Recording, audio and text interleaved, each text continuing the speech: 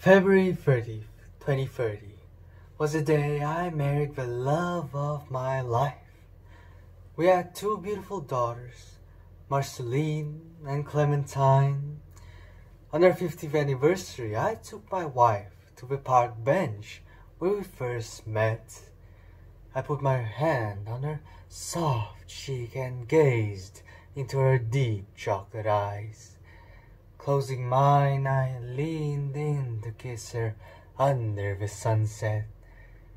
At that moment, I thought I had everything I wanted. I was happy. Alas, the alarms had opened my eyes at midnight. My head hurt as I was trying to figure out where my wife disappeared. I turned off the lights and realized she had never existed. Everything was a lie. 18, alone and angry, I pressed my face on her pillow and screamed my lungs out.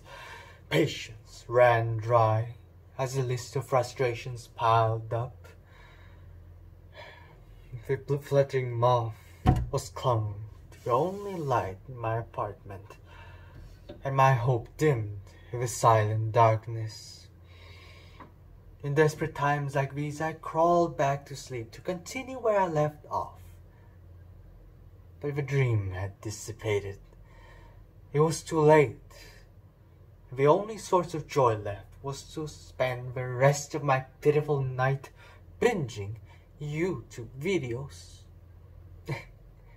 It was a waste of time. I could have done something great. I knew that. But my laziness preferred to suppress my pain. I have a confession. Most of my life, I was an internet addict resorting to anything digital for relief, including video games, social media, porn, memes, a little bit of everything all of the time. And I'm not proud of it. Hence, I can tell you that running away from your problems will only do more damage than it ever try to solve. Because escapism has never made me truly happy. With COVID-19 promoting social distancing, more people start relying on various coping mechanisms to keep their inner demons at bay. Life isn't easy anymore, and it's the truth, the harsh reality we all have to face when our fantasies fail to mask them. But today I'm going to talk about why we escape from reality, what it leads to, and how to, ironically, escape from escapism. First, I need you to answer me this. When was the last time you turned on your phone and blinded your sorrows with shiny pixels? I was the couch potato too. Laziness is a side effect of efficiency. Our brains use mental shortcuts called heuristics to make quick judgment based on what we've learned previously and what we love. These heuristics go haywire when we use social media.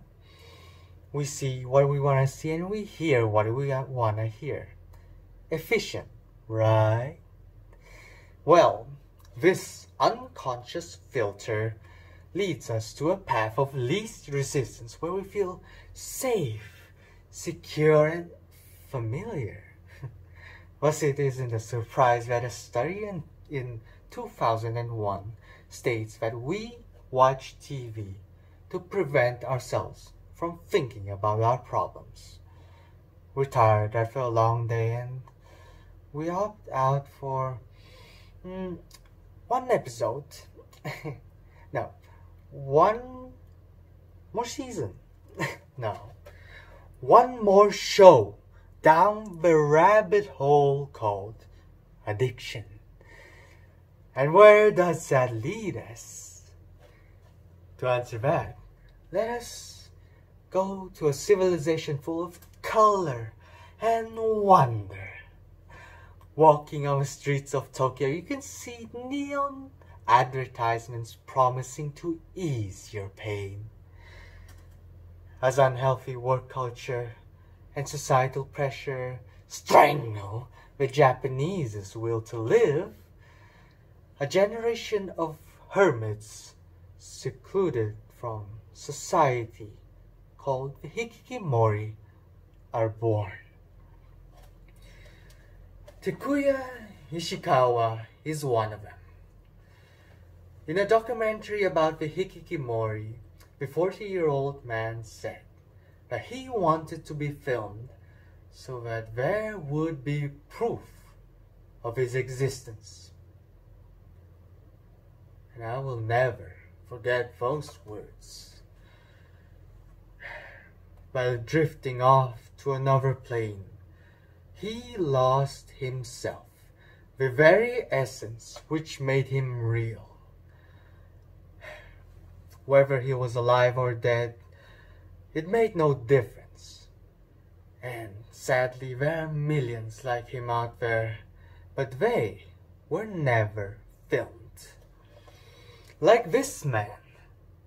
What? You don't see him? Well, do you notice the black spots on the floor? That is an imprint of dried blood stains where the Hikikomori took his last breath alone, with maggot shells and dead flies littering the room. He was found 10 days after his death, not because someone was worried about him, but because the stench became a nuisance to the neighbors, and no one wants to remember filth. If someone remembered them like Takuya, their image would only be distorted, rotten by wasted potential.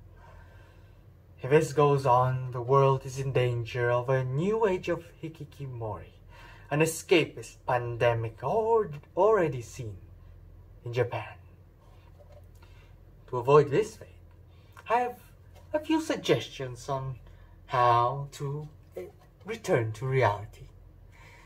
Like any monk would say, you have to look inward to the core that drives all your actions.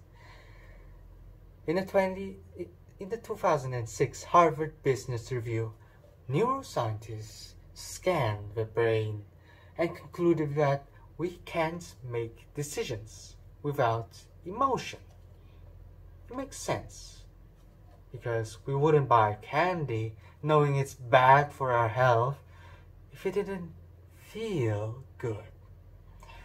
Skipping classes is exhilarating, even though rationally it's bad for our future. So, by amplifying our desire, the feel-good chemicals will motivate us to solve all our problems. But what if it isn't enough? You see, people who abstain from sugar don't do it because they want to lose fat. They do it because they fear that 5 years down the line, they'll get diabetes. Treatment will cost them an arm and a leg, and no one will love them because of their hideous bodies. But don't let that frighten you. Dr. Alokanoja, a psychiatrist, said that fear is our friend, the unsung hero whose purpose is to warn us of danger so that we can do something about it. and that's how successful people win at life. The best students spend countless hours in the library instead of partying because they fear becoming disappointment to their families. The best business people keep track of the market demand because they fear bankruptcy and public humiliation. The best parents give the most love and attention because they fear losing the trust of their children. Now, do you see the power of fear and desire? By amplifying one, you empower the other. And choosing what to fear will be the key to overcoming escapism. So let's go full circle, where we first started. It wasn't the first time I had that dream. I've been a family man thousands of times already. Do you know what it's like to live a lifetime of joy only to be yanked back to reality over and over again? It's heartbreaking. No matter how much you try to escape, there will be nights where you're forced to confront all your insecurities and reflect on how miserable you are. The world is a grim place, and if I give you hope by telling you that you can do anything, if you believe in yourself, that's the same as escapism, hiding the dreadful truth. If you want to be proud of yourself, you can't do that if you let your monkey brain use heuristics to be efficient. If you want to stop procrastinating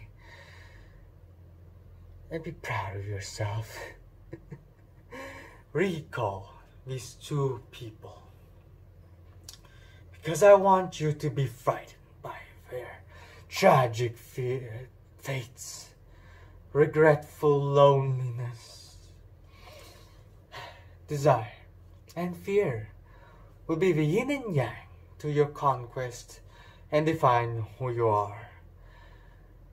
As a parting gift to this conclusion, I bestow to you this nightmare, so that you could realize the life you've always dreamed of.